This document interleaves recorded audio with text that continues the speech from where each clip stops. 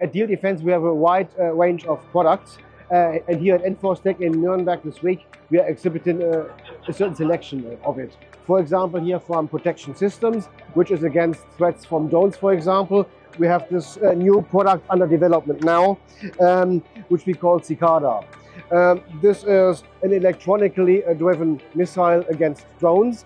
It comes in two versions, lethal and non-lethal. One is with a net catching the drone as it is, and the other one with an effector shooting it down as you would traditionally expect. It comes in several versions, could be employed maybe for civilian and also for military users. You have the choice as customer between a non-lethal application, so it would carry a net. So the missile would sort of go up towards the threat and then catch the drone with a net. The other one is the military application, where you would have an effector in there, as with any other missiles, shooting the drone down that is coming towards you.